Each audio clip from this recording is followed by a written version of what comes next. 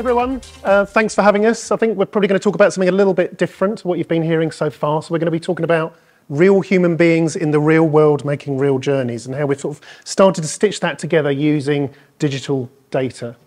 So if you cast your mind back to 2012, we had the London Olympics, TfL launched the Wi-Fi network.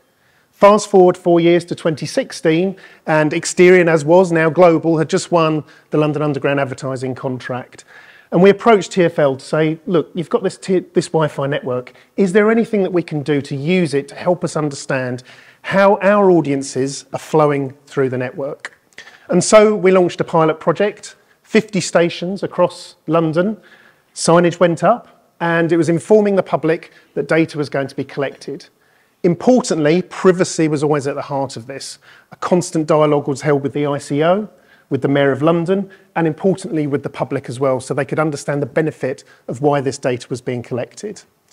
And so it was a great success. Public section was positive, and we got out some really interesting insight. For example, did you realise that people travelling between London King's Cross and Waterloo, you'd think there'd be 3 route choices they'd make? They make 14 different route choices, some completely insane ones, travelling up and down lines, getting very, very lost. Anyway, so what we then needed to do was scale it and understand how we can actually leverage all of this data. So just to explain how it works, you've got a mobile phone in your pocket. Through your mobile network operator, you are pre-authenticated on the Wi-Fi network. That means we have a persisted unique ID, which is double hashed for privacy reasons, so we never ever see the individual device.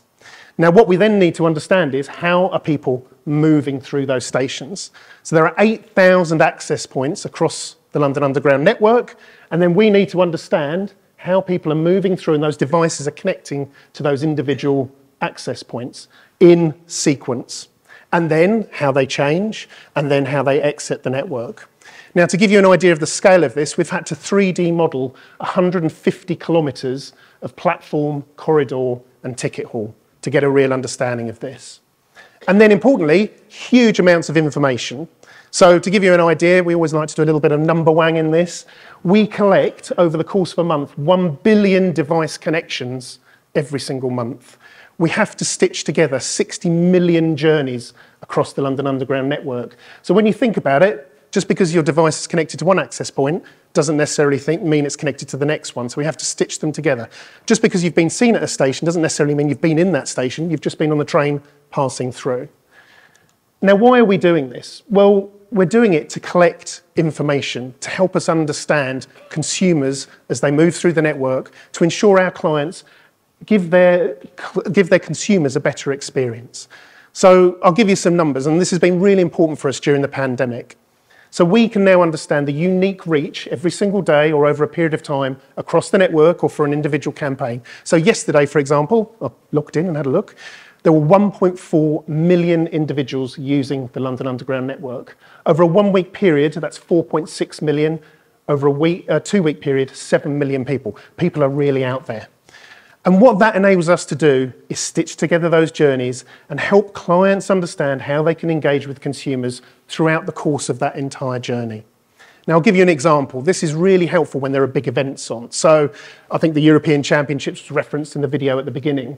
We can understand where people came from, where they interchanged, and how they ended up at Wembley for that big match. So if you wanted to talk to consumers on that journey, Baker Street is your key point. That's where people begin their journey and everybody interchanges. What it also allows us to do is through that data, it means TfL can provide consumers with a better customer experience. That means they're more engaged, and that means our clients get a better outcome. And I'm going to pass over to Mark, who's going to talk a little bit more about how that data is being used from TfL's perspective. Great, thank you very much. As Mick said, obviously this data crucially important to enable Global to target audiences, but this much more granular and lower latency information also enables us to do much more from a customer perspective as well. That data enables us to do long-term transport planning, understand how people are moving through the city, how that's changing over time, and ensuring that we prioritise our sort of capital investment in infrastructure that's going to have the biggest impact. That information also allows us to really have a pulse check on the network day to day, enabling us to make better and faster decisions within stations so that operational colleagues are able to make changes that provide a better customer experience. Equally, it enables us to sort of see emerging trends and anticipate if there are problems that are likely to arise in the future. It provides us with better information to provide customers with details before they start to travel, to plan their journeys, and really critically important, if something was to disrupt their journey, the opportunity to replan as they go. And then lastly, the opportunity to slowly start to influence travel behaviour over time. Historically, perhaps our greatest challenge at TfL has been to try to ensure that we had sufficient capacity in both the morning and the evening peak in order to transport people around the city. And obviously, whilst ridership numbers are lower now than what they were sort of prior to the pandemic, I'm sure that as you travelled on the network today, it's getting a lot busier. It's only a matter of time before we're back into a situation where it's sort of too busy at some of the pinch points on our network during those peak times. So if we're able to understand through this data how we can massage when people travel, the routes that they travel by, we'll be able to make much more effective use of that transport capacity in the future. It isn't just about the future, though. This isn't sort of hypothetical use cases. We are making use of this information right now to better manage the transport network in London. And a very good example of that comes from a couple of years ago now, during the first phases of the COVID lockdown. You might recall, it was sort of like it seems like a lifetime ago now, but we were in a situation where only essential workers were able to travel about the network. And it was vitally important that we managed to maintain a safe network for them travelling around the system, but equally for our staff to sort of facilitate those journeys as well. And what we were starting to see were hotspots emerging in places on the network where we wouldn't traditionally have problems. In the east of London, at Stratford, West Ham, Canning Town, and equally at Vauxhall as well. And these hotspots were materialising in sort of specific places within stations, but also at times of day that we weren't familiar with. And to begin with, it was a little unclear of exactly what was causing that. So by taking the Wi-Fi data that Mick's described, marrying up against that with our entry and exit data, the Oyster and contactless sort of data that we have, and then sort of mapping construction sites within London, we started to see that it was actually sort of the travel associated with the construction industry that was having a significant sort of contributory factor towards these hotspots. Not only did it allow us to diagnose the problem, by having that sort of detailed information, we were then able to have much richer discussions with the construction industry, being able to go to specific sites and talk to them about when the people who are working at their sites were travelling, where they were travelling from, enabling them to potentially tweak the start and end times of some of their shifts, and certainly enabling us to provide better information around retiming or rerouting journeys. It had a real significant impact as well. We saw a 13% reduction in the number of people exiting at those peak times from sort of the hotspot stations. Really important to make sure that we kept the essential journeys happening in London when that was required, but also really important from TfL's reputational perspective as well, because we knew that we needed to demonstrate the ability to manage a safe and orderly network so that when the time came, we'd be able to welcome all of you back with confidence to the network as well.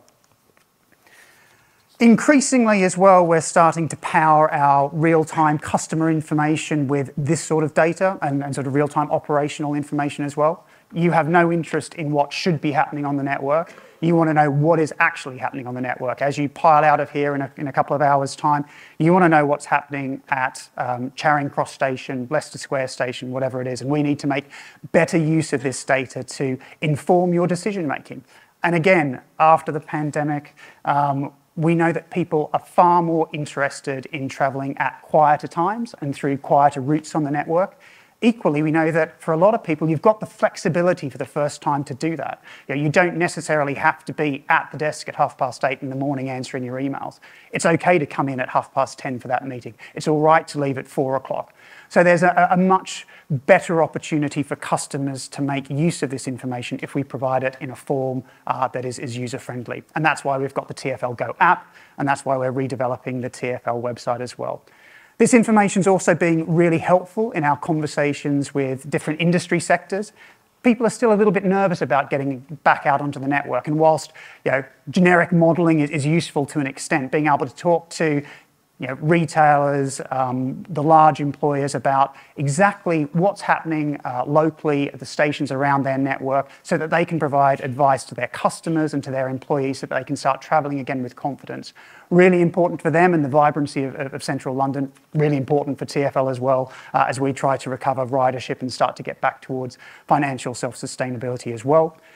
In the future, that data becomes really valuable as well as we start to sort of knit together the routes that people take around the network. That Wi-Fi data will enable us to say, actually, this is the real journey time it takes you to get from point A to point B, taking into account just how far it is to transit through an interchange station, taking into account whether or not there's sort of congestion at certain parts of the network, whether or not it's sort of busy at a platform at a particular point in time. So that in the future, when you start to plan a journey on sort of either TfL Go or on our website, it's not just the fastest journey that you can select or a step-free journey that you can select, but potentially the quietest journey that you want to select so that you're more likely to get a seat. So much, much better information available in the future as well. Speaking of the future, fingers crossed, any day now we will announce when the Elizabeth line will be opening after significant delays, which I'm sure that you're all familiar with. It will be an absolutely transformational addition to the transport network in London. And we've done lots of modelling to try to understand what we think you guys are going to do when you start to use it.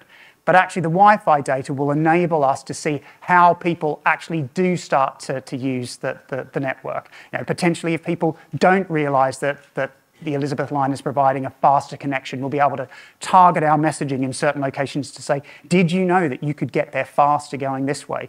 Equally, it might sort of create some pinch points that we haven't anticipated in the modelling. And again, being able to see what's happening in real time on the network as passenger numbers grow will make us able to make better decisions.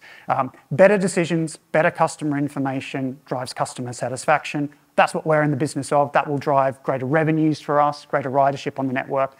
Equally, it's the business that Mick and Global are in as well.